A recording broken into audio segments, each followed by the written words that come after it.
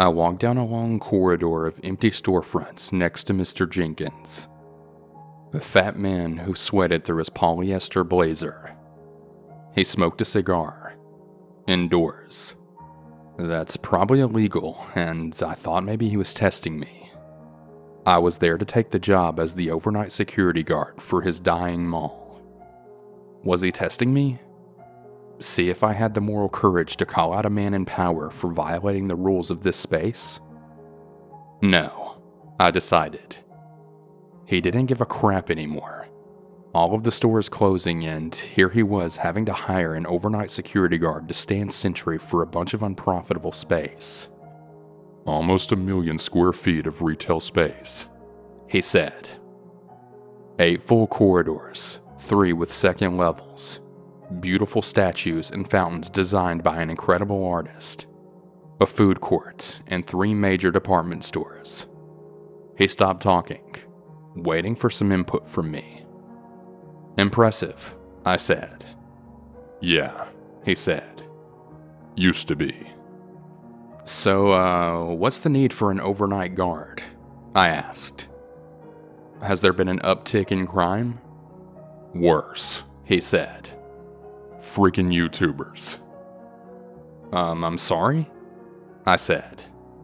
"You know, it's this website where you post videos." "Yeah, I know what YouTube is," I said. "I'm 24 and I'm not Amish. I mean, what are they doing in the mall?" "They've been breaking in at night filming their videos. Skateboarding, pranking, ghost hunting," he said. Is the place haunted?" I asked. He stopped, looked me right in the eyes. "Son, malls are like hospitals or colleges. Big public areas. There's not one in the country that doesn't have at least one ghost story attached to it. Doesn't mean they're true." He took a puff of his cigar. "Are you a YouTuber, Brian?" "No," I said. "Job's yours if you want it." The first few shifts were pretty easy. I'm a night owl, and it's why I applied for the job in the first place. That, and I didn't know what else to do with my recently acquired BA in philosophy. I'm pretty sure Socrates was an overnight security guard until Plato started writing down everything he said.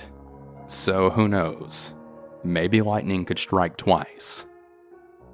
I'd start my night by doing a full lap around the corridors, right up and down the escalators, go through the employee-only hallways that house a few storage rooms for the stores. They're mostly empty since the mall itself is devoid of stores. It's really weird to think that all the empty storefronts I'd walk past, they all used to be places that people would flock to, weekly if not daily. I guess internet shopping got rid of all that. Anyway, the whole night I'd blast music from my phone through the mall's loudspeaker system. It wasn't a bad gig. On the 4th night, I left my phone at the central kiosk, playing a mix of 80s pop while I wandered around. It was a little after 3 a.m. by that point. At the ends of all the corridors were these fountains with faceless metal statues. They held each other's hands and danced in a circle around the fountain. All of the corridors had some variation of these same statues in almost identical poses. I was on the 2nd floor, overlooking a fountain. Each head looked to the left of the next statue. I'm sure of it. I'd seen the statue dozens of times by this point, but I leaned over the rail. One of the statues looked up at me. I jumped back.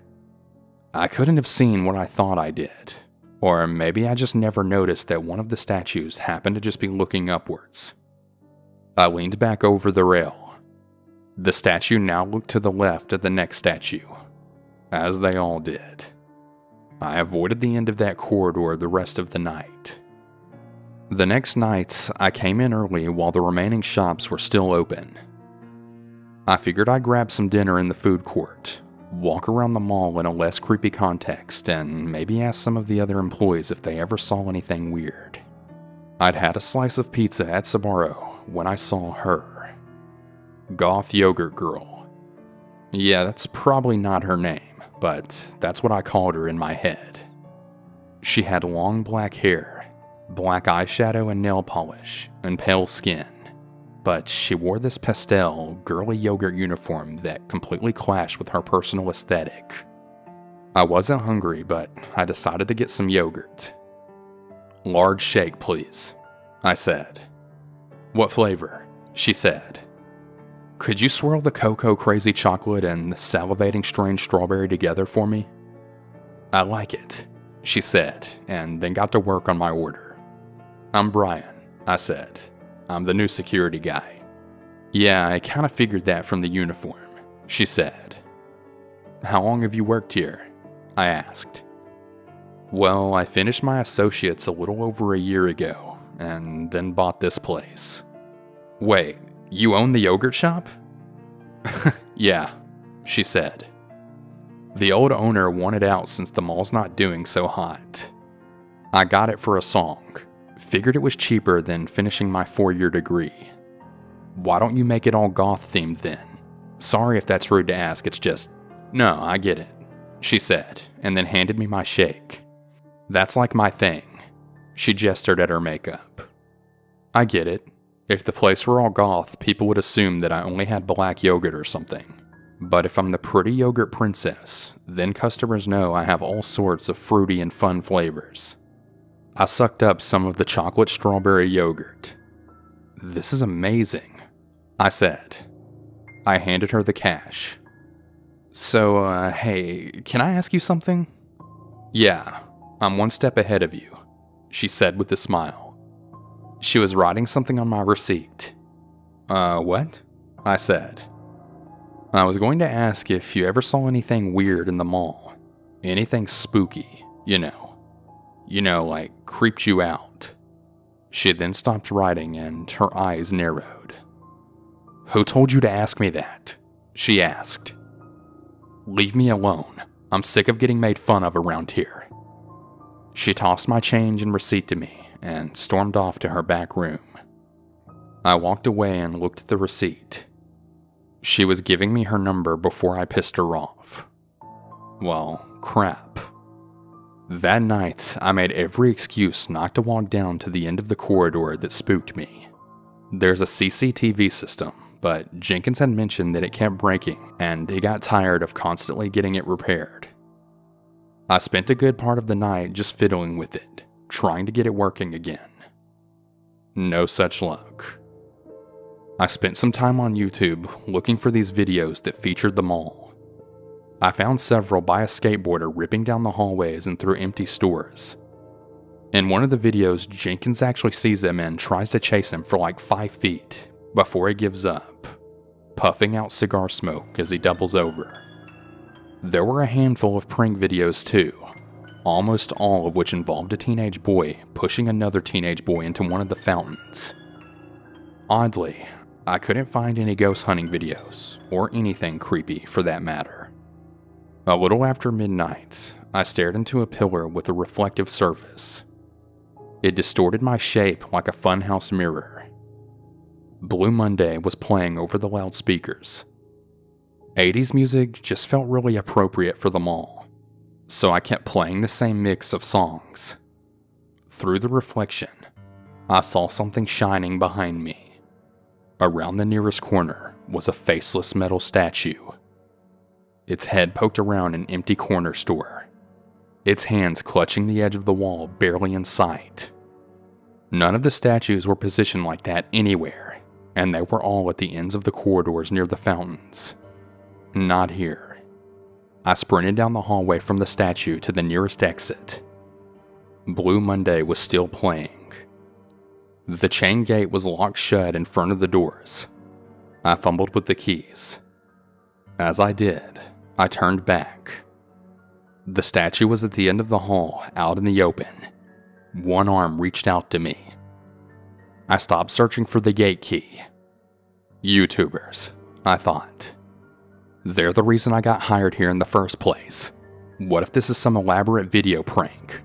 Scare the security guard. I might end up in a viral video looking like the biggest coward. I put my keys back and took deliberate steps towards the statue. "Hey," The mall's closed, I said in an octave lower than my normal voice. You're not supposed to be in here.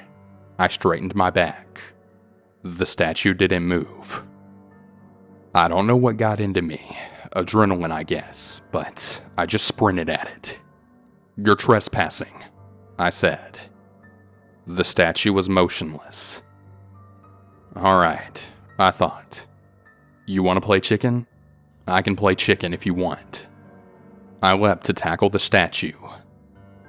My body thudded against the hard metal torso, then the back of my head slammed into the tile floor. As I lied there dizzy, then the statue moved. It bent over my body and then tilted its head like a dog. I passed out. I woke up in a hospital bed. A doctor told me that I was really lucky that I hadn't slipped into a coma. A guy I'd never met before came into my room wearing my uniform. He was barely 30. I looked down at myself and I saw I was in a hospital gown. Did you steal my uniform? I asked. What? He said. No, this is my uniform. I'm Jorge. I'm one of the day guards. Oh, I said. Sorry, got a minor concussion. I found you when I opened the mall. What happened? I told him about the statue, how it followed me, that I thought maybe it was a YouTuber. He handed me my phone. I'd left it at the central kiosk playing music. Alright, he said. I'm gonna call Mr. Jenkins. Let him know you tackled a YouTuber in the line of duty. But I don't think... Jorge then cut me off. I'm just gonna tell him what he wants to hear. Don't let his cheap suit and dime store cigars fool you. This guy's loaded. If he thinks you took down a YouTuber last night, he'll cover your hospital bills. Hell, probably even give you a raise. I'll be back in a minute. I want to talk to you about something. Jorge stepped into the hallway to call Mr. Jenkins. While he was out there, I decided to Google the name of the mall and ghost hunting. I'd looked it up on YouTube before and found nothing, but searching the wider internet yielded a different result. On some probably malware-riddled website, there was a copy of an old YouTube video that had been taken down. A college-age girl addressed her viewers from inside her car. She said her name was Amanda. She planned to hide in a restroom before closing. That way she could stay in overnight and ghost hunt.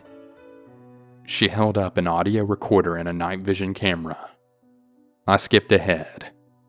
She sat in a bathroom stall. She sat quietly but just kept jerking every time she heard the slightest sound. "What's that?" she whispered. "Who's there?" It was another creaking sound. I jumped ahead towards the end of the video. She ran and screamed. "All the doors are gone. All the doors are gone. I don't know how to get out. What's happening here?" A guy was with her now. At least, I think it was a guy. The face never came into view. There was a really strange ambient sound in the video too. I can't tell you what it was. Jorge came back in my hospital room. I stopped the video. "Jenkins sends his regards," he said. He said he'd call the hospital and take care of the bill, and you should find a mall gift certificate in your locker next time you're in. Doctor said you can leave today. No reason to stay overnight. You need a ride back? Get your car? I shuddered. I don't know if I can go back there. Maybe I didn't explain what I saw right, but I said that I wanted to talk to you about something. He cut me off again. I believe that you saw something weird last night. Something you can't explain. You're not the only one who's had that happen.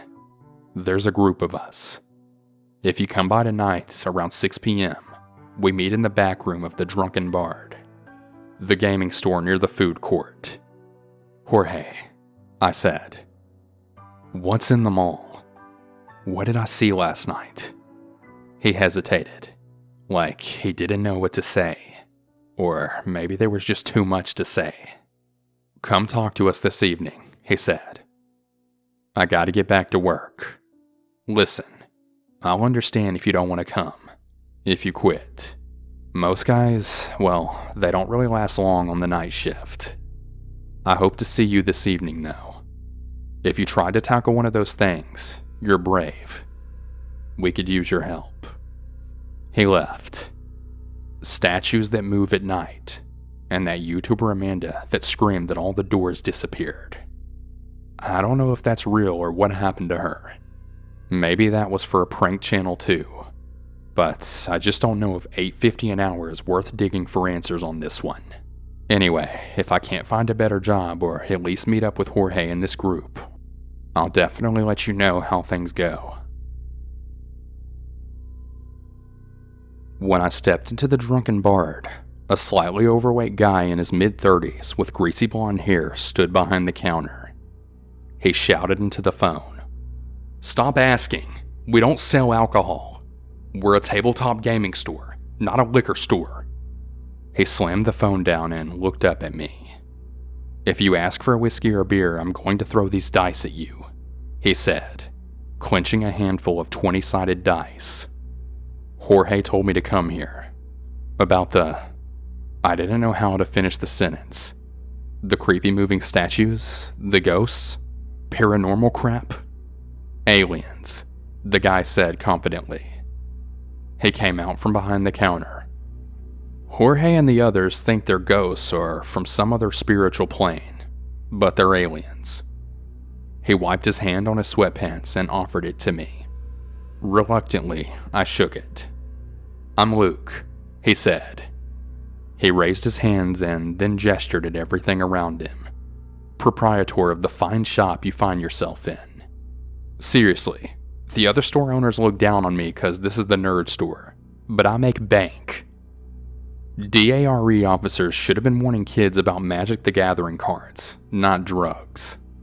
Everyone else is in the back room."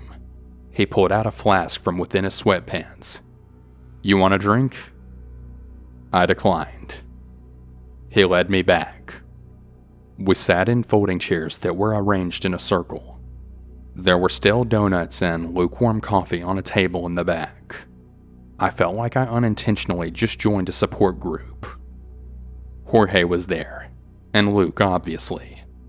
Goth yoga girl sat directly across from me, and to my sides was an old man with a patchy white beard. There was also an Asian woman who looked about my mom's age. "We should all introduce ourselves," Jorge said. "Explain why we're here. I'll start.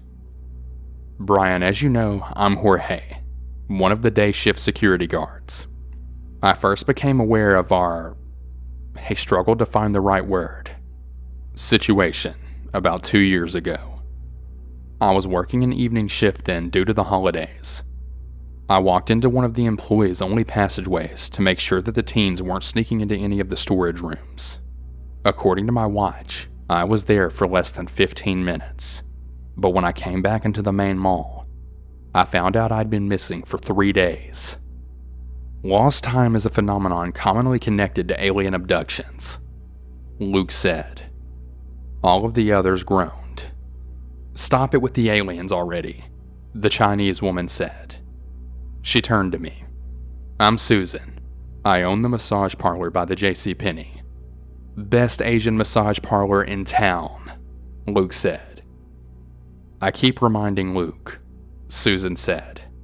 "Despite my ethnicity, we primarily use Swedish techniques at my parlor."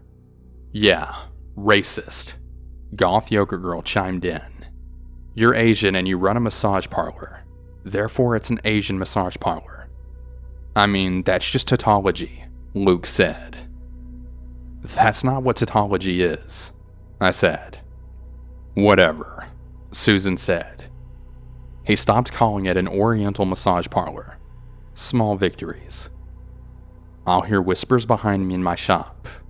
I can't tell what they're saying, but it sounds like they're right next to my ear, telling me a secret in another language. The statues. Jorge said you saw them move. I've seen them do this too. One night I stayed late to do the books. When I locked up, all the other shops were closed. I walked down the corridor to the door that I was told I'd still be able to get out of. It's near one of the fountains with the statues. When I got to the end of the corridor, it was strange. All the statues were missing. I thought maybe they got taken down for cleaning. It didn't make any sense to me to do that, but made more sense than anything else. When I got near the door, I heard a sound behind me. Way down at the other end of the corridor, I saw them. All of the statues, and they saw me. I barreled through the exit and got in my car and left. I refused to come back to the mall for days. I told Mr. Jenkins about it. He assured me it was internet pranksters making a video, so I started coming back. But Jorge and the others have convinced me something more is going on here. Everyone then looked at Goth Yogurt Girl next.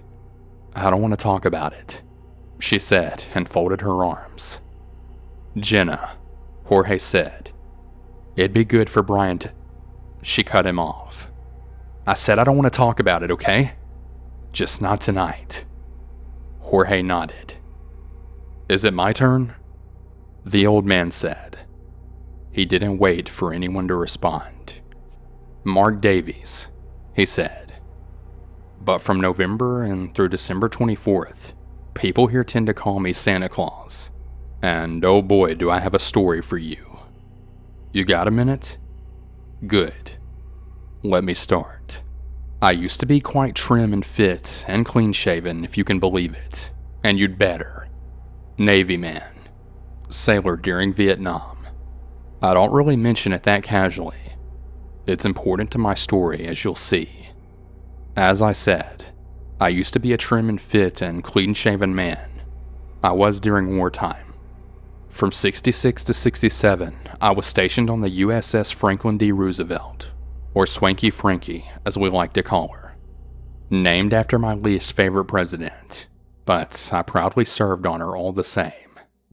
For a period of several months, I was a night watch cook, prepping food in the aft kitchen for morning breakfast, as well as serving a late dinner to my fellow night watchmen. So I can relate to you, Mr. Night Watchman Brian. I loved that watch. I was a second class, so I was in charge of the aft kitchen until my first class came down and took over. A hospital corpsman who stood the night watch and I became good friends. We were both smokers, and the smoke deck was a lonely place at 0200. We'd meet out there and talk about what we missed back home. Girls mostly.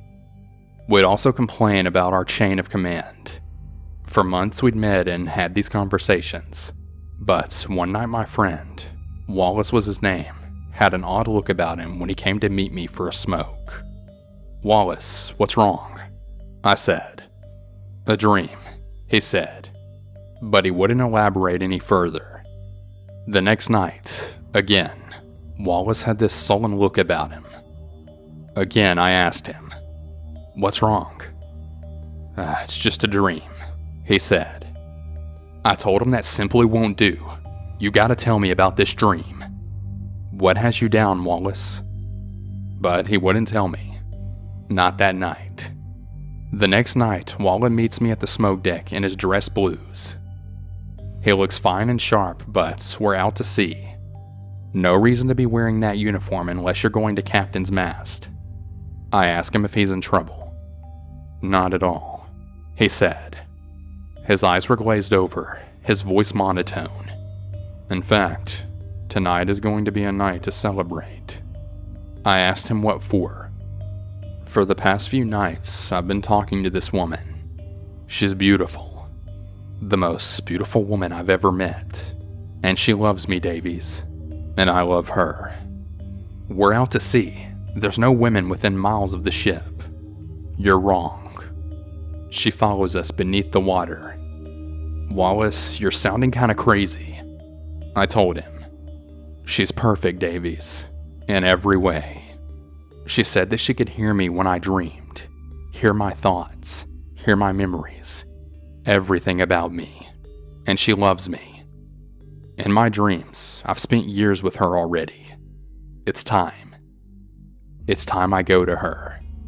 He walked closer to the side of the ship. "Don't go doing what you're thinking of doing." I crept closer to him, afraid of making a sudden move. "Come with me," he said, and offered his hand. "I'm sure that there are others just like her beneath the water. One of them will hear your thoughts and dreams and think you're perfect too. Wouldn't that be so much better than this?" I clutched his hand and tried to pull him away from the side of the ship. Tried to put him in a bear hug. I screamed, "I need some help on the smoke deck. Someone help me!" But while some of my focus was on getting help, Wallace's sole focus was getting out of my grip. And he succeeded. He jumped. I called man overboard, but we never found his body. The smoke deck was aft. His body should have been swept in the propellers, ground up right away. Would have left a pool of blood in the water, but we didn't see that. I won't bore you with all of the details of my life from the end of the war until I became a mall Santa Claus, but slowly I became less trim and fit and clean-shaven. That's just how these things go. My third year as Santa, my first year at this particular mall, something happened. A girl was on my lap telling me about the puppy that she wanted for Christmas. When I then looked up into the crowd of parents and all of the children waiting, what I saw, it caused a reaction in me. I almost pushed the girl right off of my lap. Out in the crowd towards the back, he was there. Wallace. Young as he was last I saw him, and he held the hand of a beautiful woman with long, beautiful black hair. In front of them was a child that they each had an arm on. It was like they were posing for me, all smiles. Wallace waved when he saw me looking at him, like he was just stopping by to see an old friend. The girl on my lap cried. I looked down at her, and I realized that I had her hand in a death grip. She couldn't let go. Her parents ran up to me and ripped her away. When I looked back into the crowd, Wallace and his family were walking away, but the wife then turned back. Her face, it was no longer beautiful. It was no longer human. Framed with her large black mass of hair were circular rows of sharp fangs, like a lamprey eel. I yelled out to Wallace to warn him, but he didn't listen to me. Jenkins threw a fit. The parents threatened to sue them all. He fired me. But during the next Christmas season, well, he couldn't find another Santa. He pays pretty crap wages and the mall's empty. There's not even a proper toy store. No offense, Luke. Any more so, hardly any parents bring their kids. He hired me back. That next year, I was in the restroom on break. I heard a rush of water all around me, then saw Wallace crash through the ceiling and float there, like he just belly flopped into a pool, in his dress blues. He looked me in the eyes as he drowned. His body became bloated, then it ripped apart. 1,000 baby eels tearing through his corpse. I've got more stories like that and more, but I think you get the point, don't you, Mr. Night Watchman? After Mark finished his story, Luke passed him his flask. Mark gladly accepted it. There was then a silence in the room then. Luke began to tell me about the time an alien appeared in his store, and how he whooped it with a broadsword, but he didn't get far into his story until Jorge stopped him. Said maybe we all heard enough for the night. I got the sense that no one believed he was telling the truth anyways. We agreed to meet again in a few days. I wanted to talk to Goth Yogurt Girl, Jenna, but she ran off as soon as the meeting was over. And then Jorge cornered me. I convinced Jenkins that I need to be on the night shift too, he said. I told him the mall YouTube videos are trending, so if you stay on, you won't be alone here at night. We can figure this out together. But why stay? I said. It's a dying mall. Why not just leave it? What you heard tonight, that's not even half of what's wrong with this place, Jorge said. People go missing around here. Kids. What if they're out there somewhere? What if we can still save them? But can we save them? I don't know. But what if it spreads? Say we do abandon the mall. Maybe whatever's here stays contained within. Maybe it disappears, or maybe it spreads. It bursts like a boil onto the rest of our community. Right now it's contained. We can handle it. Stop it. If it spreads, I'm not sure we'd be able to. So, will you stay with us? Will you help us figure out what's wrong here and stop it? I didn't answer him right away. My eyes glanced around the room, trying to avoid his. But they found Mark's. He was listening to our conversation, waiting to hear what I'd say. You know what? Yeah, I said. I'll help. I mean, Jenkins just gave me a $25 gift card for the mall. If I don't help you guys, I won't have anywhere to spend it. I'll update you all later. Half of Jorge was bent inside the server rack for the CCTV system. He had a soldering gun. I held my phone and I was reading off instructions from a PDF. Smoke rose from inside. Damn it, Jorge said. He jumped out of the server rack. We made it worse. We? I said. Yeah, we're a team. I mess up, you mess up. Even if there's not a warranty still, can't we just call the manufacturer? I asked. Jorge pointed to the company's branding on the side. It read, Holloway Systems, and there was a picture of some kind of insect. Try Googling it. Look it up however you want, but I'm telling you there's nothing. There's a phone number you can call, but a computer answers and just starts spouting off random numbers, like a puzzle or something. Not really super helpful tech support. Jorge reached down to his duffel bag. Don't worry, I got a backup plan. Inside were a bunch of GoPros, or cheap knockoffs at least. So we're gonna put those up all over the mall? I asked. Exactly, he said. Put them up in inconspicuous places, but where they can see as much ground as possible. And I got an app that we can use on our phones to check back and forth between each camera. We didn't split up while placing the cameras.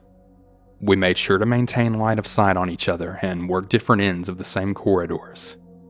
Walking away from Jorge after grabbing another camera, a quarter was on the ground in front of the arcade.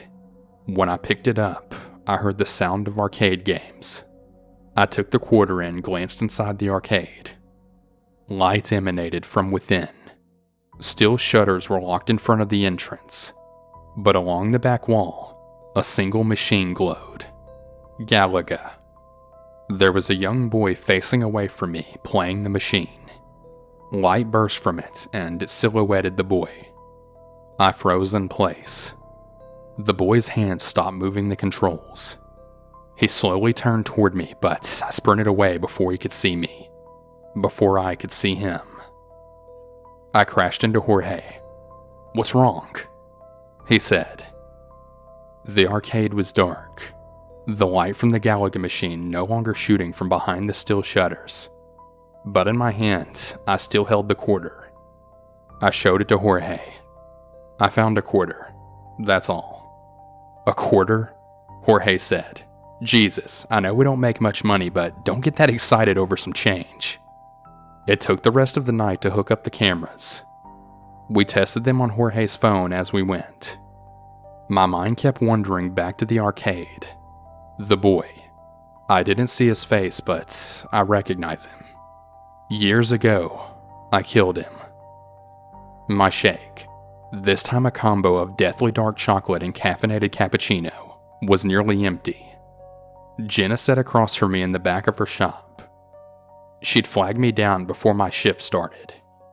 It's just hard to talk about, she said. Can you tell me about it? I asked. I really want to, she said. So, I've worked in the mall since my senior year of high school. I know you'll find this hard to believe, but my first job was at Hot Topic. I mean, it was whatever. I was spending a ton of money there anyway, so it made sense.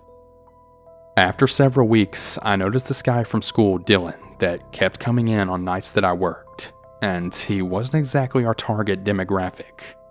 He played football and basketball, and never really listened to a song that wasn't in the top 40s or on a Christian radio station.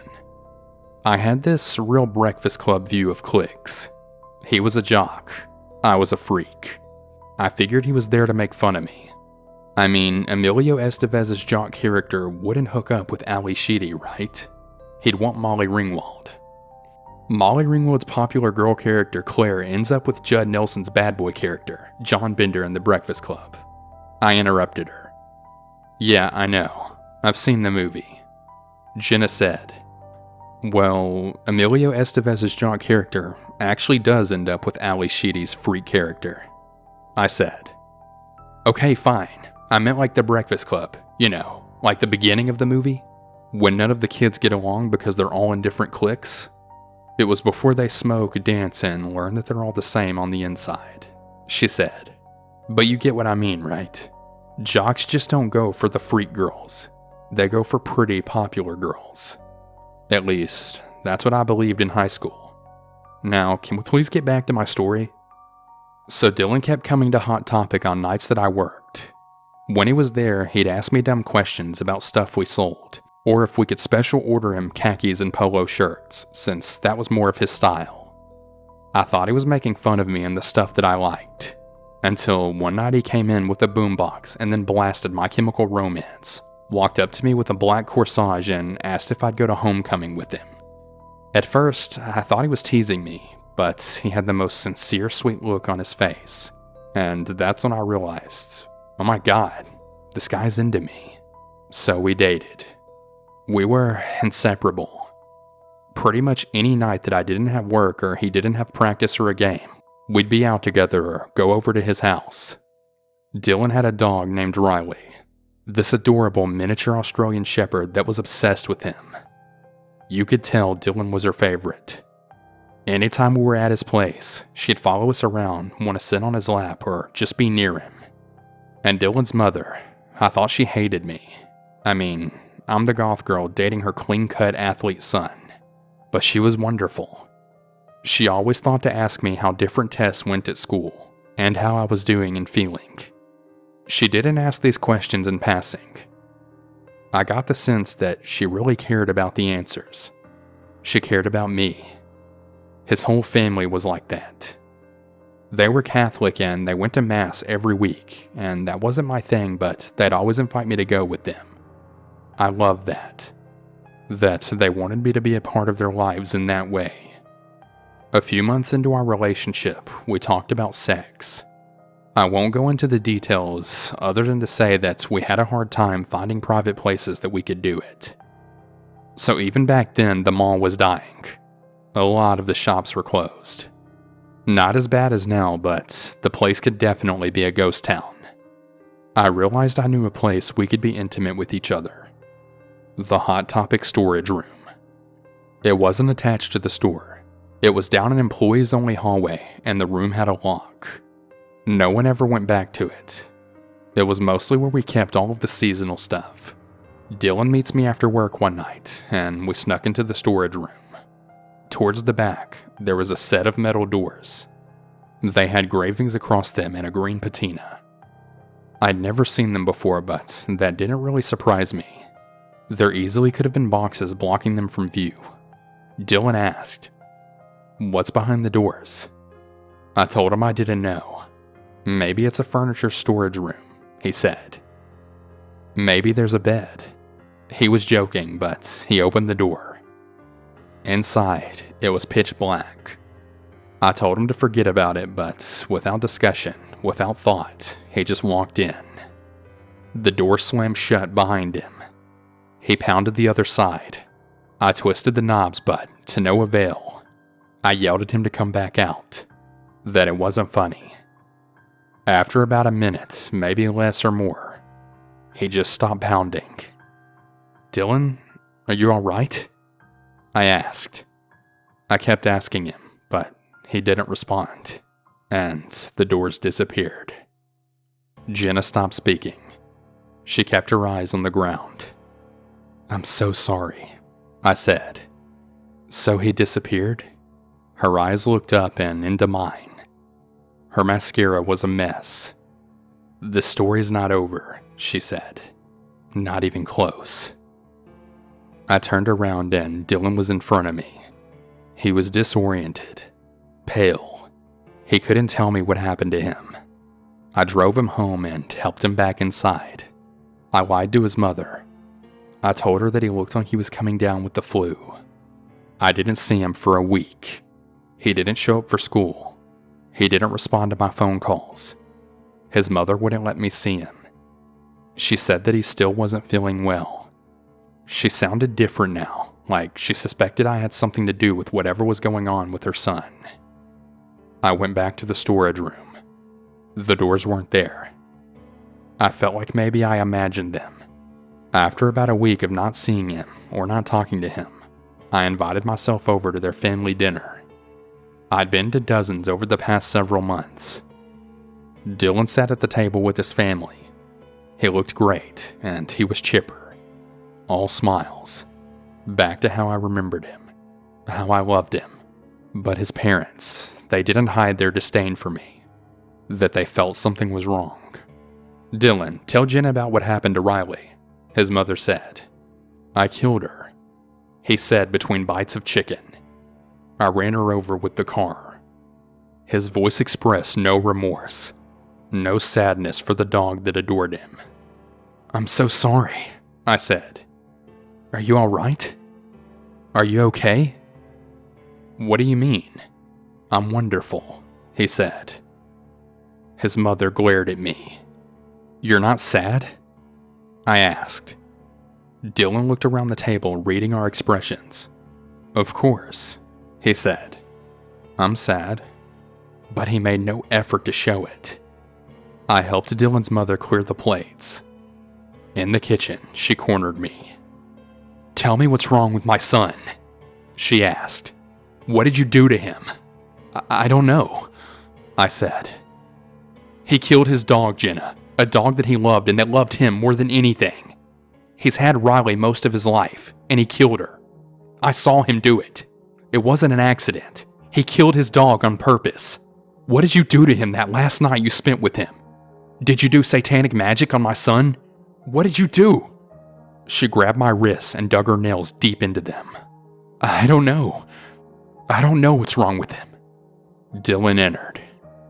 "Is everything okay here?" he asked. "Jenna said she's leaving," his mother said. She released my wrists. They were bleeding. "Oh," Dylan said. "I'm sorry you're going so soon." He pressed me into his body and then shoved his lips onto mine. He held the back of my head and forced me to stay attached to him, in front of his mother. His other hand wandered from my back and then cupped my butt. I pulled away. "Goodbye, Jenna," he said. We didn't break up, not really, but we weren't a couple anymore. Friends asked what happened between us, and I'd just cry. I had no idea what to tell them. I tried once to ask him about the night in the storage room, about the doors, but I couldn't do it. When I looked into his eyes, I just knew he wasn't my Dylan anymore. After high school, I thought I'd be able to move on, put Dylan in my past, but I also couldn't help myself. Dylan got a scholarship to Notre Dame. Halfway through freshman year of college, I checked their newspaper's website. A girl at his school had gone missing. My first thought was that Dylan was responsible, but then I thought I'd sound obsessed if I said that to anyone. A crazy ex-girlfriend who thinks the worst of her ex-boyfriend. The following semester, I checked the site again. Another girl had disappeared. I called the local police department from a payphone and left an anonymous message to check Dylan's dorm room. They found a knife with both girls' DNA on it. He's in prison now. Sometimes, late at night, my phone rings. It's his mother. She sobs and screams at me. "What did you do to my son?"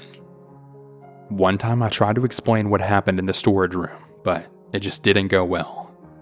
She took it as confirmation that I'd done something satanic to him.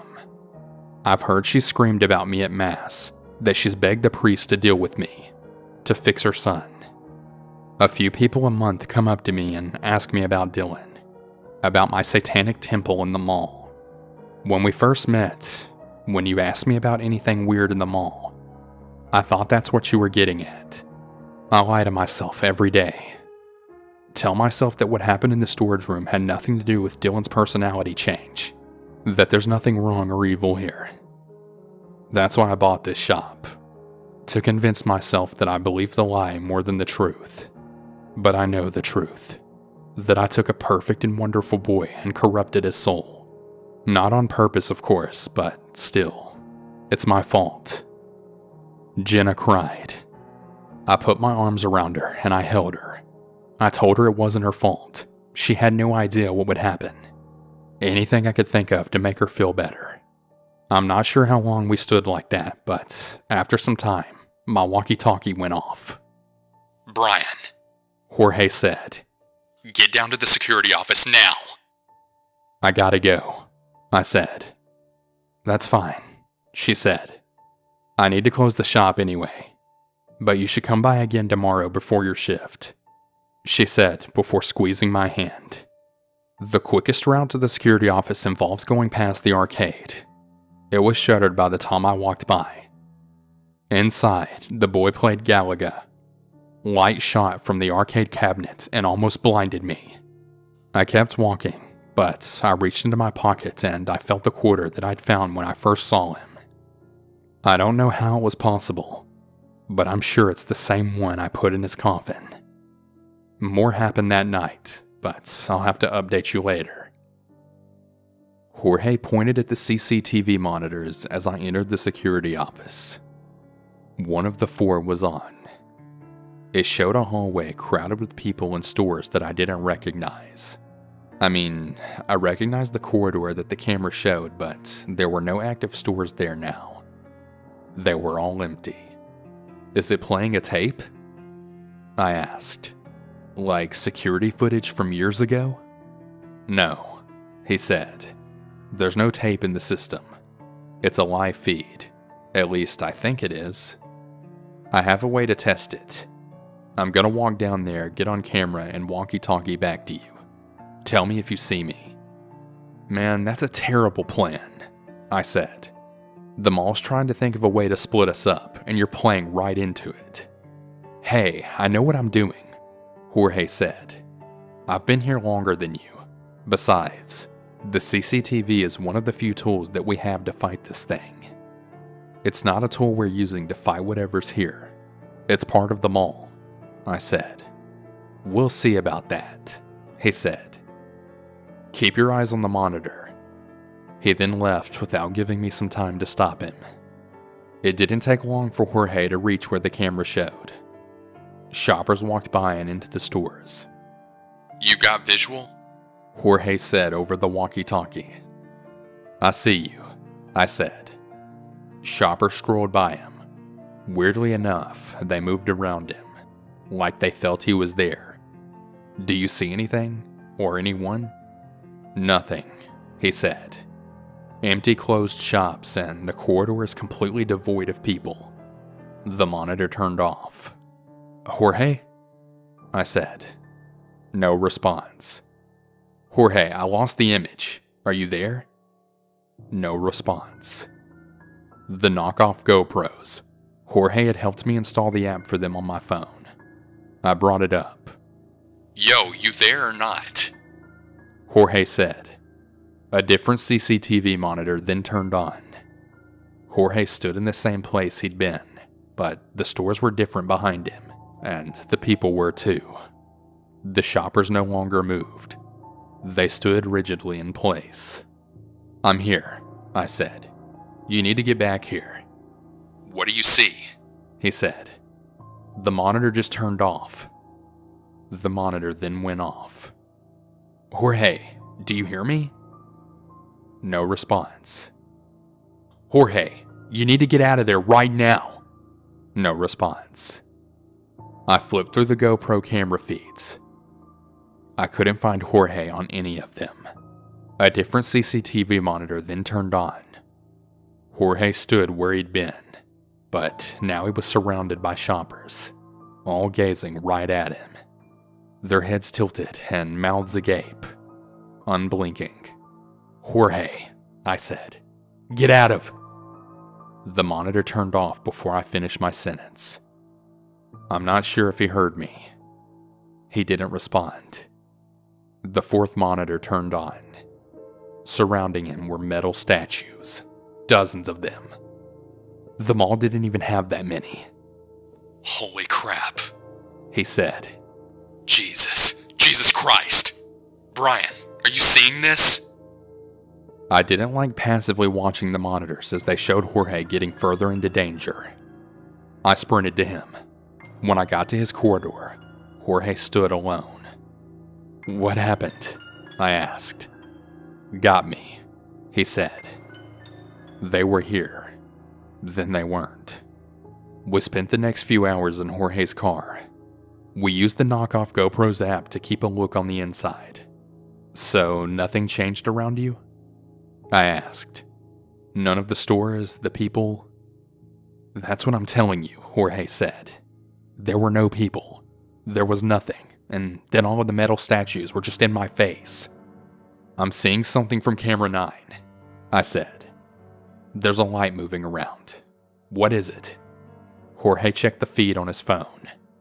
"Crap," he said. "I recognize him. We need to go back inside." When we found him, he was in front of the same fountain and statues that first spooked me. He wore a hiking backpack and a scuba tank, carried a K-bar in one hand and a flashlight in the other. He dressed like he was ready for war, on land and underwater. "Don't stop me, Jorge," he said. "Daniel, I don't know what you're planning, but why don't we talk about it?" "That's all you ever want to do," Daniel said.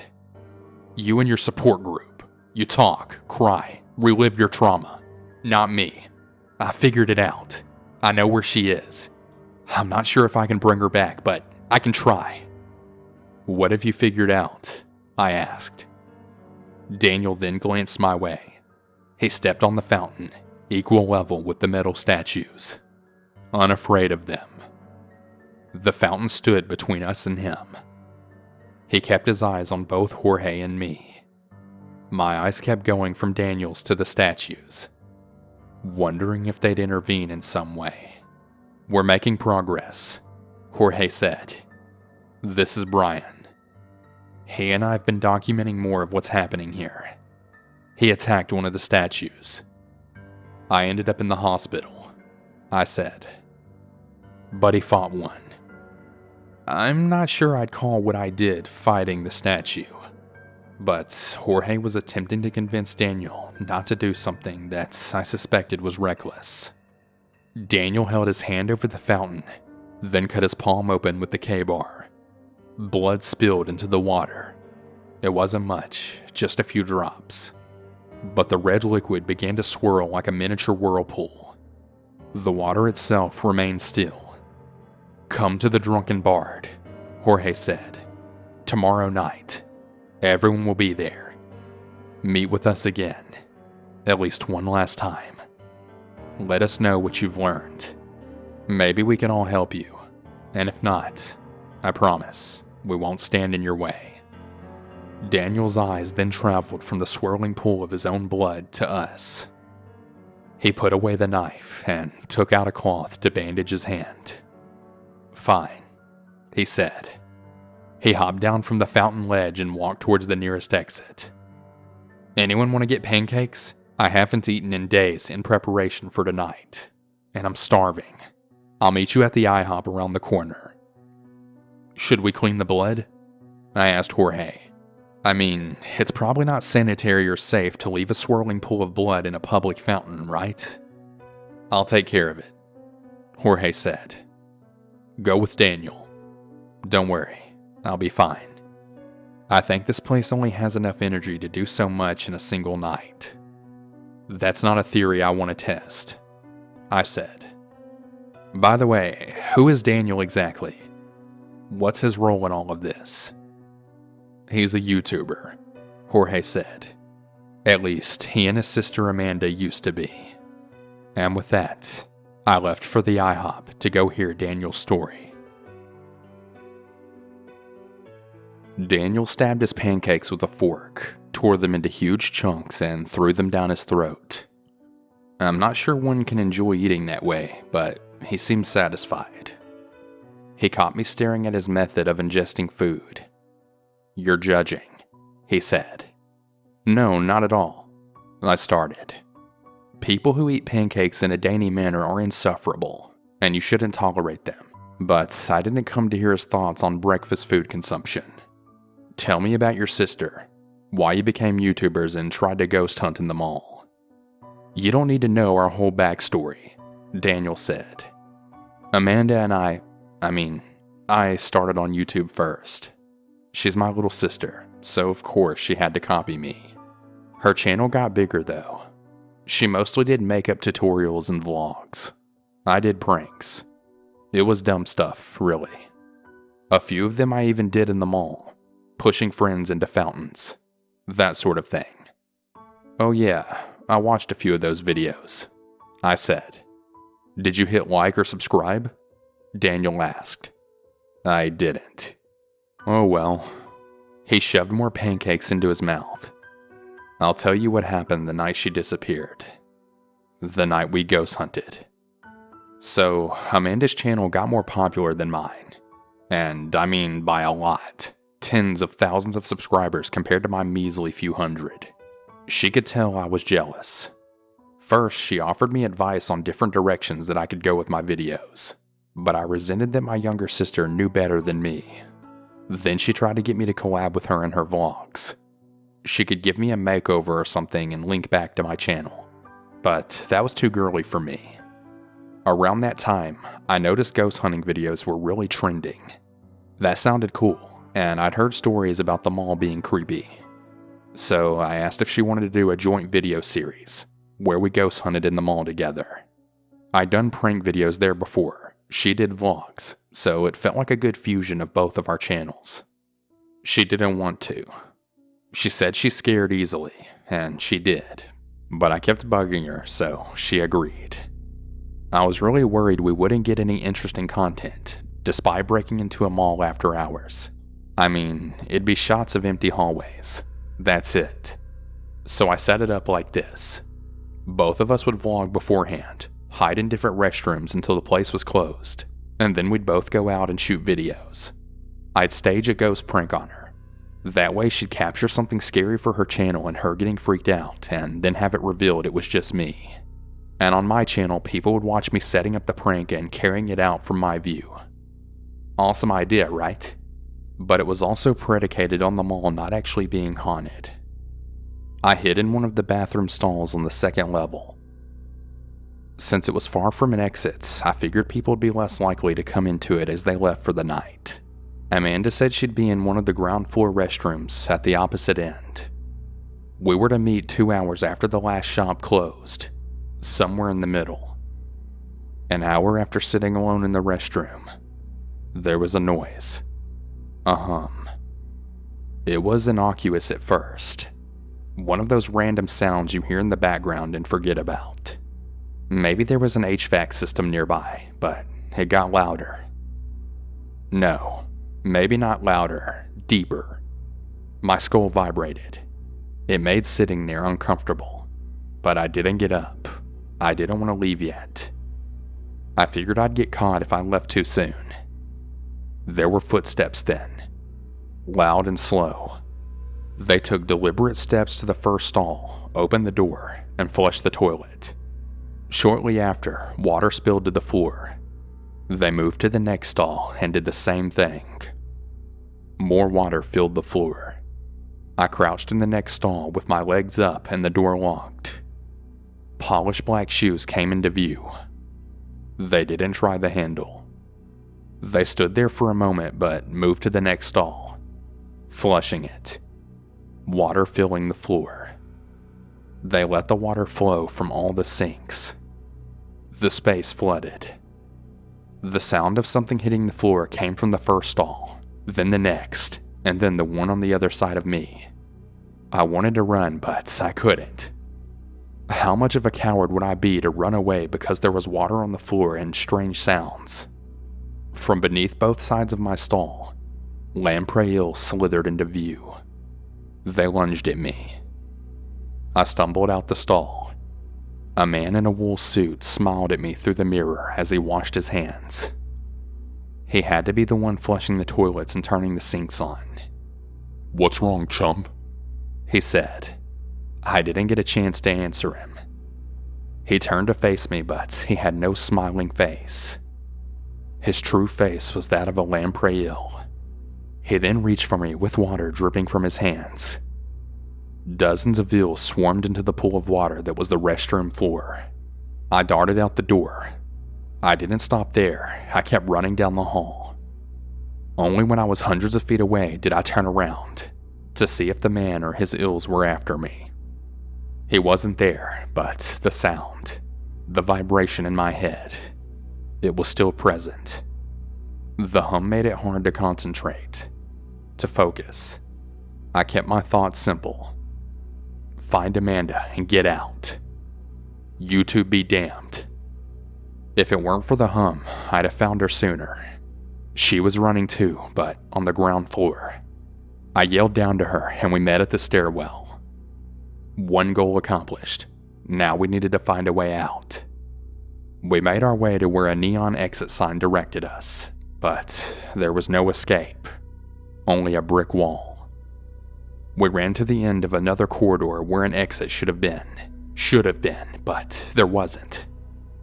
We were walled in. Third time's the charm? Yeah, people say that for a reason. It wasn't applicable to us. Not that night. The third exit we tried was a brick wall. Water rushed towards Amanda and I. Not much, mind you, but a few inches worth of the ground. But it meant the whole mall was flooded. We ran again down one last hall, towards one last exit, and here we found one. A copper door in the middle of the hallway. The metal contained embellishments and had a patina. Near the door were pillars with mirror surfaces. They distorted our reflections like a funhouse mirror. Amanda and I tried to open the strange door that stood in the middle of the hall. There was a stomping, slow and deliberate, behind us. In the mirrored pillars, I saw him again. The smiling man in the wool suit. I avoided looking directly at him. I told Amanda not to turn around. "Oh, you don't want to go in there, chum and chumette," he said. "Nothing good ever comes out of going in there." I don't remember exactly what happened next. The hum. It affected my memory. There's some kind of gap. The next thing I remember is Amanda standing in the middle of the fountain. The one you found me at tonight. Only the statues around her look different. Normally they're metallic with blank faces. That night, they had the faces of lamprey eels, and they looked at her with hunger. Her eyes were filled with fear. I blinked, and then I was outside in the parking lot. I don't know how, but I was. Amanda wasn't with me. I called security. Jorge responded. He came, as did the city police. We searched for her, but she wasn't there. Neither was the water, the hum, or the smiling man in the wool suit. There was no evidence that night, except some of my sister's video footage somehow ended up online on a strange site. I don't know how, but it did. I carry a guilt with me. I introduced my sister to posting videos on YouTube. I became jealous of her success, and I convinced her to go ghost hunting with me. Whatever has happened to her, it's my fault. Wherever she is now, I don't believe she's dead. She doesn't deserve to be there. No one does. I have more I could tell you, Daniel said. I've traveled and researched, but I'd like to wait until tomorrow night to share what I found with the others as well. I don't know all of it, but I know enough. Maybe to get Amanda back. I met the artist, the one who sold the statues to Jenkins. An interesting Vietnamese man. Daniel got up to leave. I'll see you tomorrow night. As he left, I realized he didn't pay for his pancakes. My phone vibrated. I checked and the knockoff GoPro app had an alert. I opened it. It showed a live camera feed pointed directly at the arcade. Jorge stood in front, the steel shutters open. He walked inside. "Jorge!" I shouted as I ran down the corridor towards the arcade. He didn't answer. I didn't step foot into the arcade. My eyes darted around the machines, searching for him. My hand unconsciously grabbed the quarter in my pocket. In the back, on the Galaga machine, the boy in the arcade played his game. He didn't turn to me. He knew I was there. "You can have the next game," he said. "I'm not here to play," I said. "You'll have to eventually," the boy in the arcade said. I threw the quarter at him. "Keep it," I said. "Use it to play as many games as you want." The quarter was in my back hand. The boy in the arcade stepped away from the machine. "If you get the high score, I'll leave you alone," he said. "Promise." I stepped inside the arcade. I expected it to be a trap, for the steel shutters to close behind me. But nothing happened. I made my way to the back. In the reflection of the Galaga's monitor, I saw his face. My childhood best friend. But when I looked directly at the boy in the arcade, his true face showed. The lamprey eel, rows of sharp fangs arranged in circles. I didn't put the quarter in. I waited for the high scores to show themselves on the screen. JSM in all 10 spots. Joshua Samuel Myers. Just like when we were kids. I held the quarter out to the boy in the arcade. In my head, I kept calling the creature with the lamprey eel face that. Because he wasn't Josh. Not really. Josh would always beat me at this game, I said. That's why he thought he should get to keep the magic quarter. When I was 12 years old, I found a magic quarter on the sidewalk the last week of school. At least, that's what my best friend and I came to call it. Because when you put it in the Galaga machine at Joe's Pizza, it gave you a game but always came back out in the coin return. Unlimited free games. That summer was the hottest of my youth. Both Josh and my family didn't run the air conditioning on account of our families being poor, but Joe's Pizza was a constant 68 degrees all summer long. And as long as we paid to play games, Joe didn't mind if we hung out there all day. I always shared the magic quarter with Josh, and he'd always get higher scores. But that wasn't enough for Josh. He believed because he was the better Galaga player that he should get to keep the magic quarter, that it was rightfully his. Now, I subscribe more to the rule of finders keepers. I found the magic quarter, therefore it was mine, regardless of how bad I was at the game. Josh offered me money, $5, 10, 20, and I almost said yes to 20. That's a lot of money for a 12-year-old, and even then, I could tell our friendship was falling apart. All over a quarter, but I still turned down his offer. I wanted to keep that small piece of magic. One day towards the end of summer, outside Joe's, we argued one last time about the quarter. He tried to take it from me by force. I pushed him. I pushed him so hard that he fell into the street. Both of us were so engaged in our fight, we didn't notice the car coming. It killed him instantly. I killed my best friend over a quarter in an arcade game. My palm was open with the magic quarter in it. I stared directly at the boy in the arcade, at the rows of sharp teeth pointing at me. "It's not mine anymore," I said. "It's Josh's. If you want to use it now, that's fine too. I just know it's not mine." When he refused to take it from me, I left it on the Galaga machine. I walked towards the exit. "Hey, what the heck are you doing in there?" Jorge yelled. He came running at me as I exited the arcade. I turned back around. The boy in the arcade was gone. So was the quarter. "Nothing," I said. "I came looking for you. I thought you might be in trouble. I'll update you all later. Jenna and I took the long way to the Drunken Bard. I wanted to see something first. I told Jenna about the boy in the arcade, Josh, and the Magic Quarter. No one played the Galaga machine. The light emitted by the game was dim. Guess the evil presence, or whatever you want to call it, realized it couldn't get to you, Jenna said. I came to terms with Josh's death years ago, I said. I'm not scared of whatever's in this mall. I'm more offended by its crass use of my dead friend to serve its purpose. Let's hear what Daniel has to say. Maybe he knows a way to stop it. Daniel threw a folding chair against the wall of the back room of the Drunken Bard. I won't admit anything, he said, because I didn't do it. Why don't you admit what you did? Jorge held Luke back from him while Mark and I stood between Daniel and Luke. Jenna didn't hide her amusement at their arguing, while Susan couldn't hide her contempt for the childish anger that erupted out of Luke and Daniel the moment Daniel entered the back room. I won't say I did anything until you cop up to what you did, Luke said. Fine, I'll be the bigger man here, Daniel said. I created a dozen fake accounts on Yelp and gave you 1 star from each of them. Luke once again tried to lunge at Daniel, but Jorge restrained him. Once he calmed down, he confessed. I paid a bot farm to mass downvote your YouTube videos and also copyright strike you.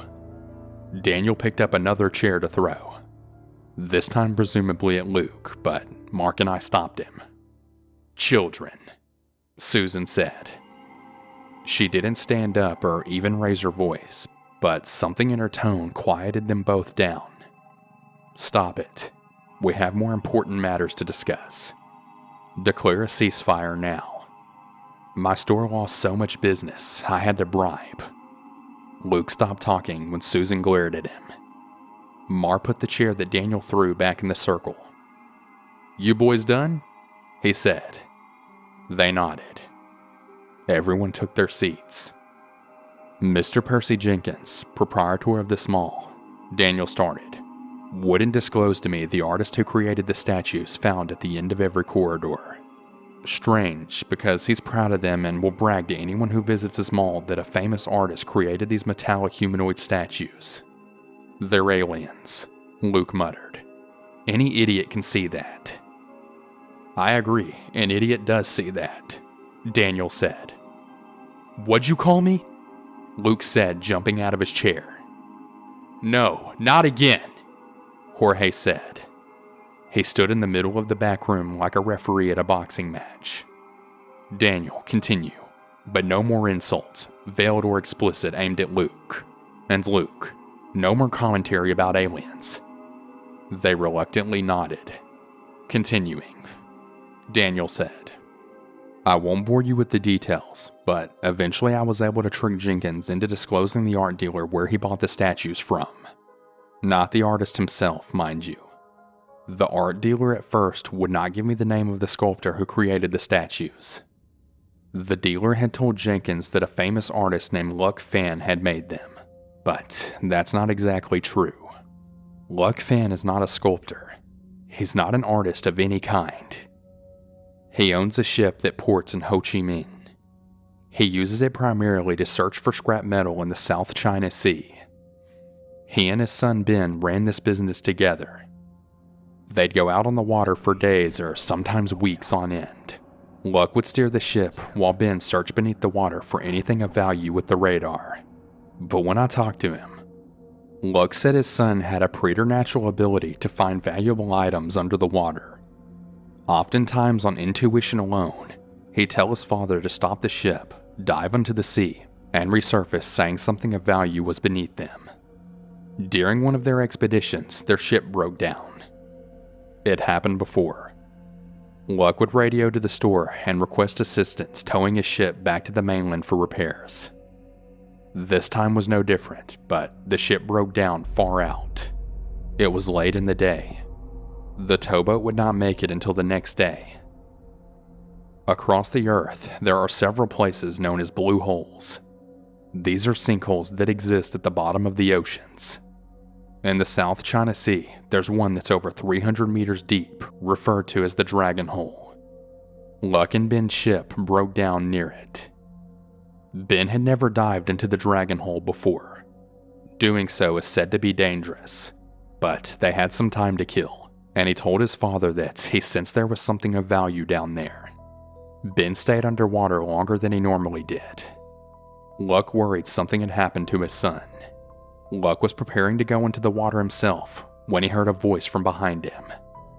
"I've returned, Father," Ben said. Luck embraced his son, worried that he'd drowned. His son did not return his affection. His gaze was distant and whole demeanor laconic. "What did you find down there?" Luck asked. "Many things," Ben said.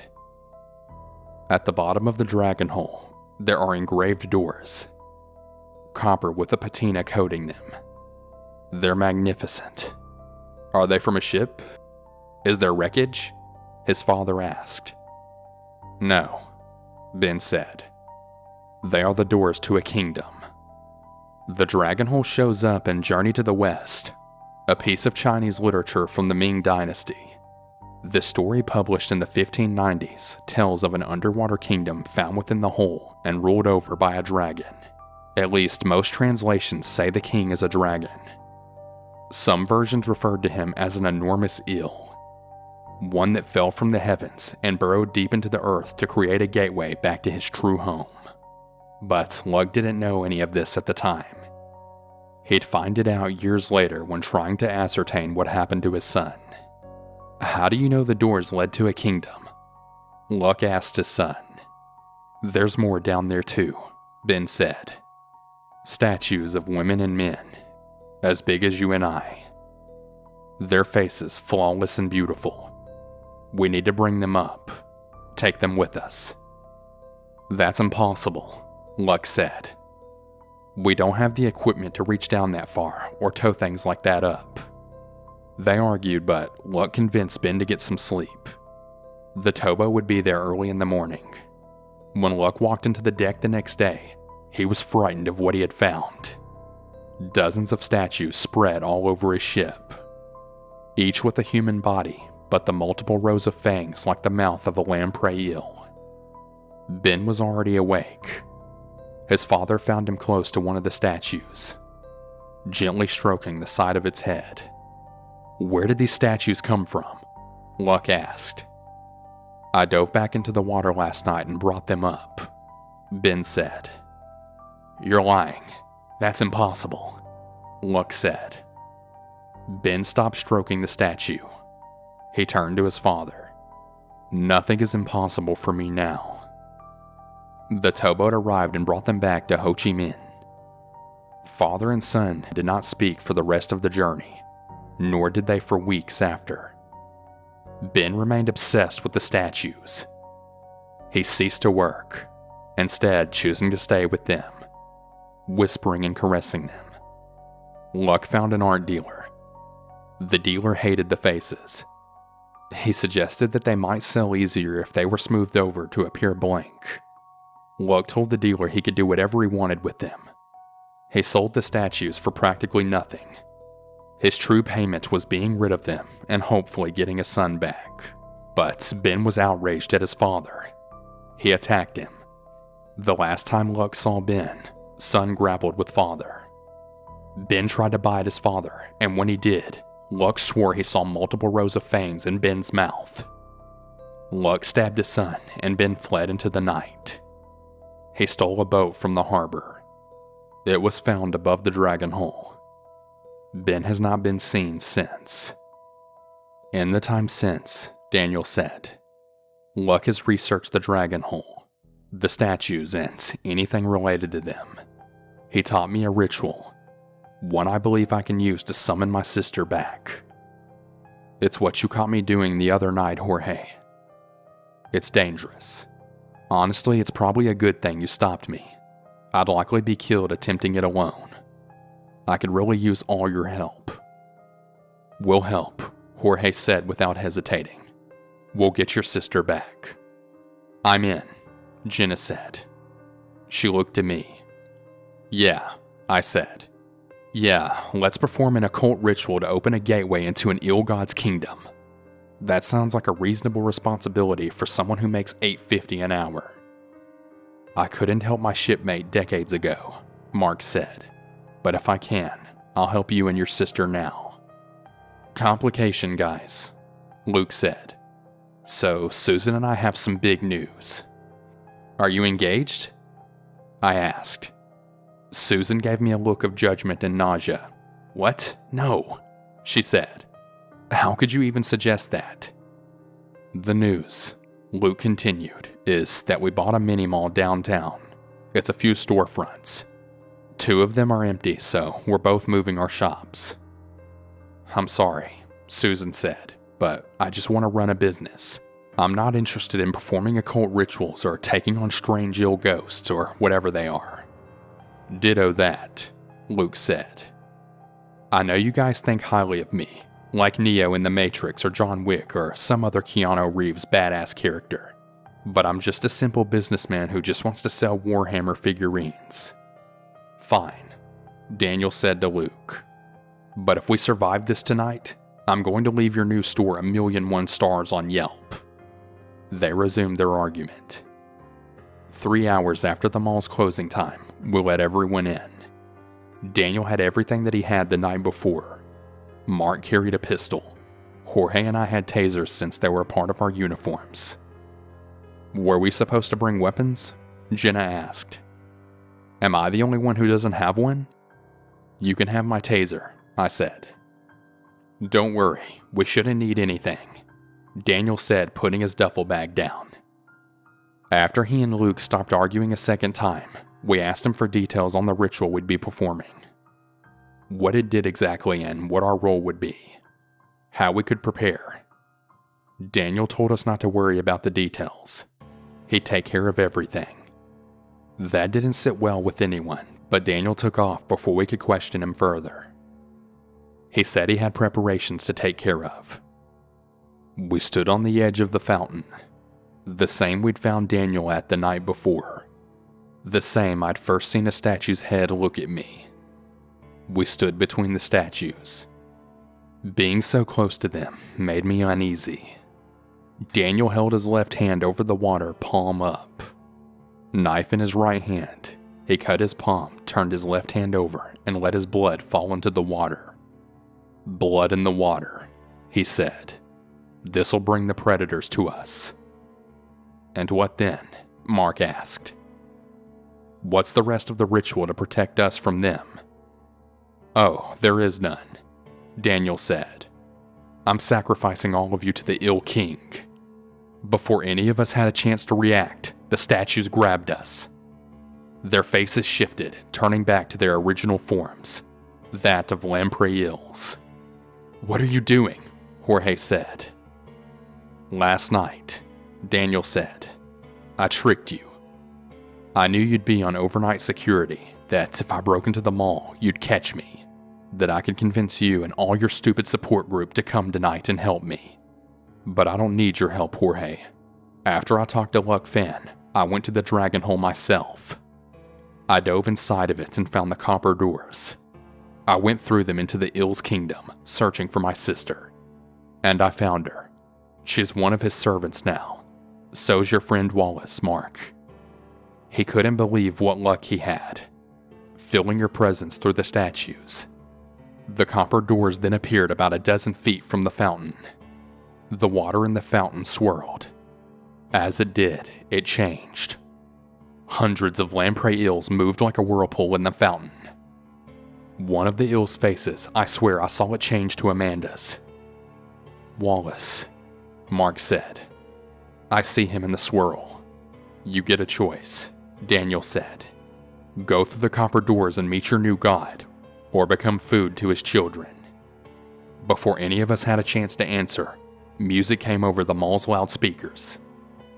When Doves Cry by Prince. Did you hook your phone up to the loudspeaker? Jorge asked me. Wasn't me, I said. Hello there, Luke said, wearing a Jedi robe and carrying some weird metal stick attached to a contraption on his back. Sorry about the song. It was supposed to be metallic, to intimidate you," he said to Daniel. "I changed my mind and I thought that I could help if the statues came alive." Daniel hopped off the fountain. 2 of the statues followed behind him. "What's with the nerdy outfit?" Daniel asked. "Oh, this?" Luke said. "I went to San Diego Comic-Con a few years ago as a Jedi." The statues moved to grab him. "Only thing is, I wanted to have an ultra-realistic lightsaber, so I bought this Mexican thermal lance, illegal in the United States. They wouldn't let me bring it into the convention center." "Hey Mark, don't you guys use these things in the Navy to cut through bulkheads?" "We do actually," Mark said. "You think it could cut through creepy statues?" It didn't remain an open question for long. Luke chopped the head off one statue and through the torso of the other. "I've taken kendo lessons since grade school, just in case lightsabers become real," he said. Daniel backed away from him. The statues that were holding us then let go and moved towards Luke. From beneath his robes, he pulled out a second thermal lance. "My whole life has been preparation for this moment," he said as he ran at the statues. Meanwhile, Daniel crept towards the copper doors. Mark rushed to pick his gun back up. "It's been fun catching up, guys," he said, "but I really ought to be going." He put his hand on the door handle, but Jenna was waiting for him with my taser. Daniel fell to the ground convulsing. "Let's keep those doors closed," she said. As Luke chopped through the statues, the copper doors flickered in and out of reality. "Their connection to the mall is severing," I said. "Keep it up, Luke." Daniel tried propping himself up against the flickering copper doors. "You can't stop him," he said. "Not really. He's a god. He's ancient. Immortal." "That's great," Jorge said. "I just don't want him in my mall." "You and your ugly ill god can screw back off to the bottom of the South China Sea." Daniel quickly grabbed one of the door handles and smiled. "Gladly," he said. The door only opened a crack, but it was enough for him to slip through. But as he did, Luke lunged at him and chopped one of his hands off before the door closed. Daniel screamed in pain, but the door shut and flickered out, disappearing from the mall. All of the statues in the corridor were in partially melted piles. The fountain water was no longer swirling eels. "The other statues," Luke said, "and all the other corridors. We need to take care of them too." "How the heck are we going to explain all of this to Jenkins in the morning?" Jorge asked. I looked down at Daniel's severed hand. "I got a plan," I said. The next morning, we showed Jenkins a new prank video uploaded on Daniel's YouTube page. One of a hooded Jedi figure running around the mall slicing through all of Jenkins' beloved statues. We used Jorge's knockoff GoPros to film it all, and Daniel's severed hand to unlock the phone in his duffel bag in order to gain access to his YouTube account. Gross, I know, but it worked.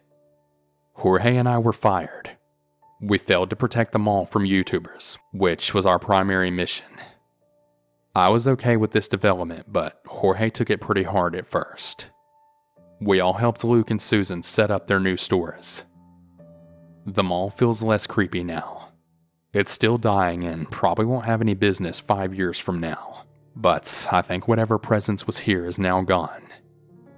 Jenna and I are officially a thing now, and Jorge and I, inspired by all of our friends who are now entrepreneurs, are starting our own business. We're gonna be offering security services. On the side, we might tackle strange occurrences that other security companies can't handle. Or if people have problems with YouTubers, we can deal with them too.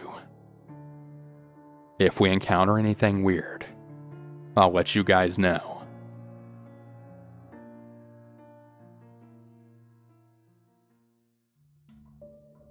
Hey everyone, thank you for taking the time to listen to today's video. I really hope you enjoyed it. If you have your own personal scary story or experience, be sure to submit them to my website at southerncannibal.com. Stay safe everyone, and remember to always stay hungry.